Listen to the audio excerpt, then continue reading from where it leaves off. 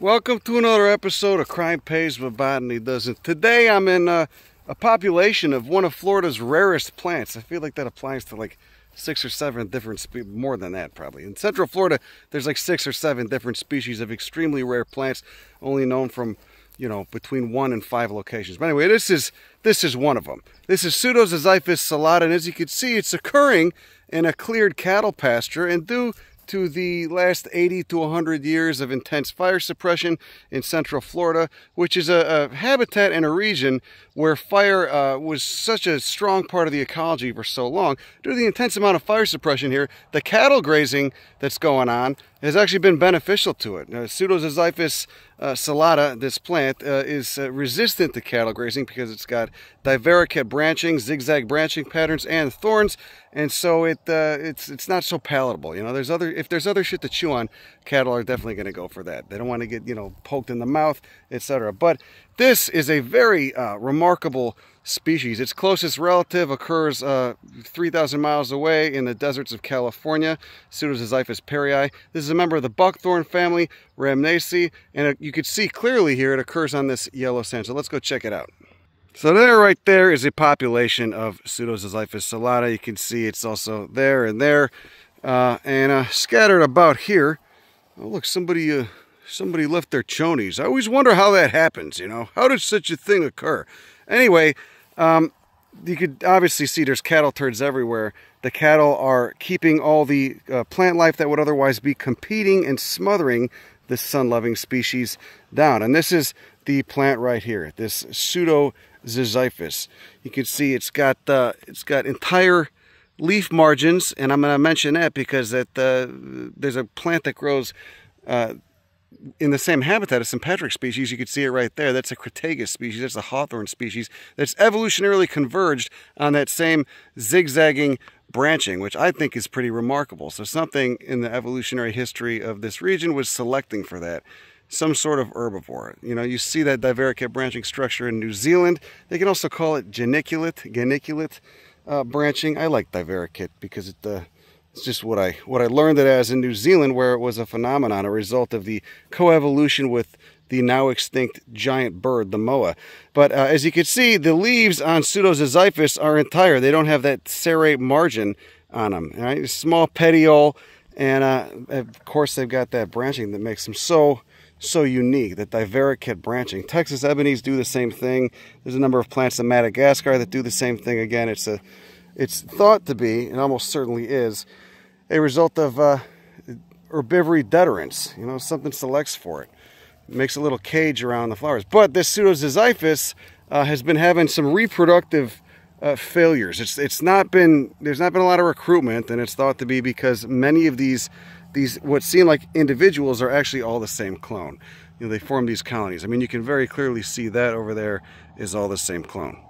So due to this clonal nature of this species, recruitment has not been very successful. There's not a lot of seeds getting produced. I would assume there are at this spot, because this is the largest population of them, and it seems like there's a few different genetic individuals. Who knows how long the same individual can live? But nice tortoise burrow. Look at that. See, somebody's living in there. Tortoises and eastern diamondbacks. But anyway, the point is, it's not doing too hot. This species is not doing too hot, and I guess supposedly you'll see it here and there, occasionally in some of the sand scrub around. But again, there's been so much habitat destruction and land clearance in this region for things like citrus farms and suburbs, and then of course the fire suppression on top of that just ends up leading to this species getting smothered. Look at that! Look at that lupinus. Is that Lupinus cumulicula? Anyway, that's definitely all the same individual. I'd love to be here when it's flowering. The flowers are tiny flowers, axillary flowers, like so many members of the Buckthorn family, Rhamnaceae. Is that another tortoise burrow there? Man, there's just Tortoise City right here. There's a ton of them living here. But I guess they tried to plant some out at Archibald Biological Research Station, which is also on Lake Wales Ridge, a little bit south of here. But those plants are small, and they're still very small. I guess they grow pretty slowly too, but you can see they don't really get that big. They don't top out at more than 3 or 4 feet, and they're easily confused with this Crataegus species, this Hawthorn species. But when you look at the Hawthorn species, you can see it's got a much different leaf shape when you get up close. See, there's the Hawthorn. You can see that, look, it's got the dentate margin on it too, like so many members of the rose family, Rosaceae. Little black glands, at least on that one. And some of the leaves of the Hawthorn can be rather large too. It'll have leaves like this, these little paddle-shaped leaves, then it'll have leaves that are damn near 2 inches. But there's, again, going for those spines and that divaricate branching, which is so cool. So something was selecting for probably a now extinct bird, maybe a large bird, or some sort of now extinct mammal. Something that was large. It wasn't just deer that did this. Nice cow patty. Oh, sometimes they get those pancyans, those paniolus mushrooms in there. That'll be a treat to walk up on. Anyway, looks like these are all the same individual, yeah. Love to know what the habitat here looked like 300 years ago. Christ, it must have been incredible.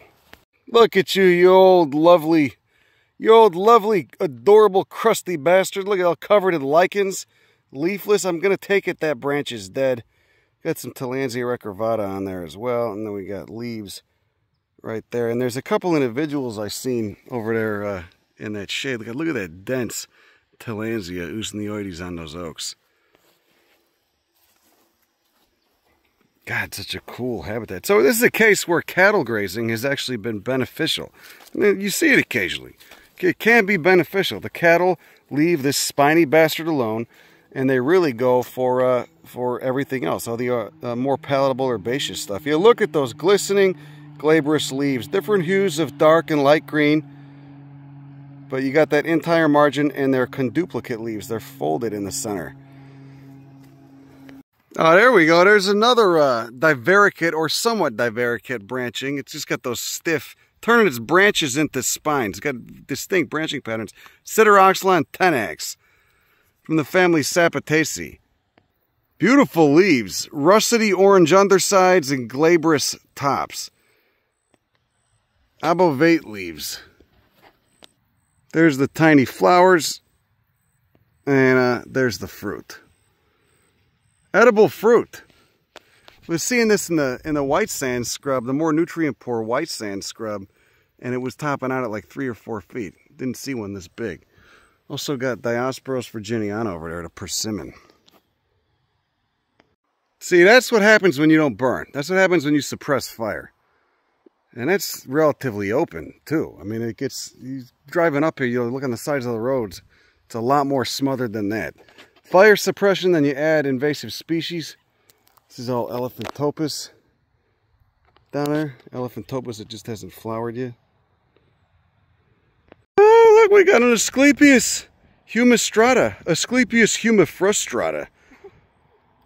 Yeah, that's a fucking beautiful milkweed. Oh, God. But those don't flower till, what, spring? Yeah.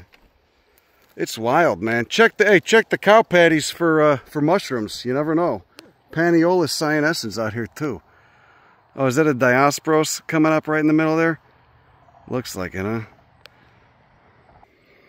Yeah, why are you so rare? I wonder how they take from cuttings. Probably not that well. Oh, look at that. That's a nice money shot of foliage right there. Look at those leaves. Beautiful. Older growth is a brown. New growth is a green. So photosynthetic. Photosynthetic stems when a tissue's young, and then as it hardens off and lignifies, becomes brown. Yeah, I haven't seen any taller than like this. Lichen on everything. So the fruit, when it matures, is presumably a capsule, a dried dehiscent capsule, as is common in Rhamnaceae, but I don't even see any evidence of that. I don't see evidence of flowers. I don't see evidence of fruits. You know, maybe this is like the panda that wouldn't bang to save its life. Who knows? It's a beautiful plant, though. Oh, there's a flower bud up there. Look who's flowering. Asimina obovata. You can see the ovary in there. Oh, good. Actually, you can't see the ovary. Those are just stamens that are not mature yet. And then in the center are the different styles. It's probably protogynous. Since this is a basal angiosperm family, God, that smell, it actually smells kind of like a pawpaw. Must be those same similar chemicals in the flower as in the fruit. There's the calyces. Oh, nice red margin to it, red pubescent margin. You know, those chemicals that are causing Parkinson's if you really go nuts on these, if you splurge on them. You're not supposed to eat too many pawpaws at once. Yeah, I don't see any recruitment, man. It's wild. I see where this plant's endangered. There's really not a lot of them. It's like 2 or 3 clonal populations. What pollinates them? Do they bang successfully? How is the fruit? How is the seed production, I wonder? Oh, nice Calicarpa americana. That's a nice one. It's got to be lonely out here. Plenty of Asimina, plenty of Diosporos, not much Pseudoziziphus. How long since Pseudoziziphus celata and Pseudoziziphus perrii diverged from a common ancestor? What's that? Is that pigs doing it? I heard some hogs in the bushes yesterday. God, if I was armed, I would have shot them. Don't judge, you know. Sometimes it's fine to just randomly fire into the bushes when you hear wild pigs rustling around. Yeah, look at this. This weeping hawthorn is cool too. God damn. This is kind of a rare plant too, at least an endemic. It's not rare where it occurs in the habitat, but it's only known from a very small area of central Florida. Yeah, man, something was fucking with these plants in the past. You know, was it extinct ground sloths? You know, what could it have been? It's not just deer. Some of that extinct megafauna. Some that's not around anymore. Yeah, there's all that Crataegus lepida, and then we got Sideroxylon tenax as well. This one's not as big as the one I just showed you over there. This one's staying small. No Pseudoziziphus right here though.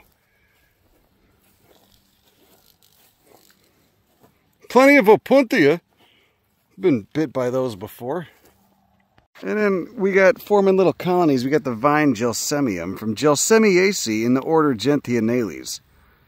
You can see it with those opposite leaves, glabrous leaves, lanceolate leaves, and then over there what Lily's taking a picture of is the Baptisia lecantii. Lecant! Those Baptisia leaves, those Triffid Baptisia leaves, it's so glaucous. I think there's only like 2. Did you see any more? I just saw 2 or 3 populations of the just a few. of the Pseudoziziphus. How many did you see? 2 or 3 total? I think there were about 4 maybe. 4, Jesus Christ! But I don't see any recruitment, man. Ooh, Erythrina herbacea. It's a nice one. Beautiful red flowers when it goes off. There's another one. The cattle keep it pretty tightly mowed. Except for these little colonies of plants. Oh wow, that's a massive tortoise burrow. Holy shit. Jesus. Looks like somebody excavated. And just good old Quercus virginiana. Got acorns on it. And then we got this guy. First one I've seen in the last 10 minutes. After I circled back around.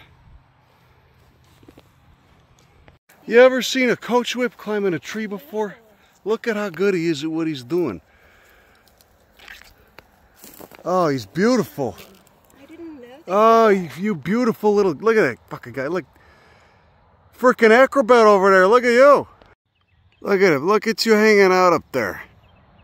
You mastocophus? Is that what you're doing up there? You're hanging out in that Sideroxylon tenax. Look at him. Look at me with that fisheye. I'm not going to fuck with you. I just want to take some photos. Beautiful. God, he went up that thing like it was nobody's business, man. He was in that tree when we walked up. And then he was eating something. And then he dropped it and came up here. It's better than going in a hole. At least this way I could still lurk on you and take some nice photos. Oh, look at him. He's... Oh, he's curious. He's looking right at me. What's going on, pal? Just gonna take some photos and we'll be out of your way. Those things are fast as hell. You couldn't, man, he moved so goddamn fast. It was, well, you couldn't stand a chance of catching him. I dropped the umbrella. Guys, take it easy. We don't have any food. Come on. Oh, shit.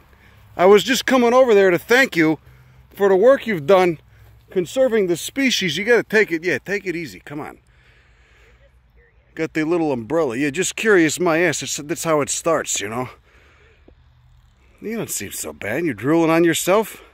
And now it's showing me its ass. All right. Anyway, so you can see here's another, I don't know if this is, there's nothing around it, so I wonder if it's just a different individual or what. But here's that Pseudoziziphus again, and they're losing their leaves for the winter dry season. Now presumably with the onset of rains, they'll come out again. That invasive abutulon in the middle of it. Oh, look, a little asimina popping up in the cattle wallow. And these are weird to see. This is Juniperus silicicola, which has not been split out. It's still lumped in with Juniperus virginiana, but it looks so different. How is this not classified as a different species? It's a taxonomic crime. Looks like the genus Calitris, the Australian cupressoid genus Calitris. Look at how wispy that foliage is. Look at that. It's not eastern red cedar. It's not Juniperus virginiana. You got a monarch caterpillar, a tiny one. He just started on those waxy leaves of Asclepias humifrustrata. One of the most important species of milkweed for monarchs in Florida.